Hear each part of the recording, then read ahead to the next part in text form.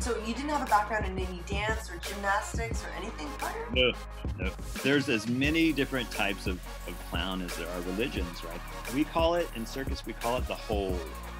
Like the whole is like where you go when you show stuff. Modern contemporary circus has become a mixture of a lot of different elements, dance and theater, opera. So I did 10 shows a week for 7 years. This is like the time to be in that creative cocoon. I just disappeared for a long time because it took a lot of discipline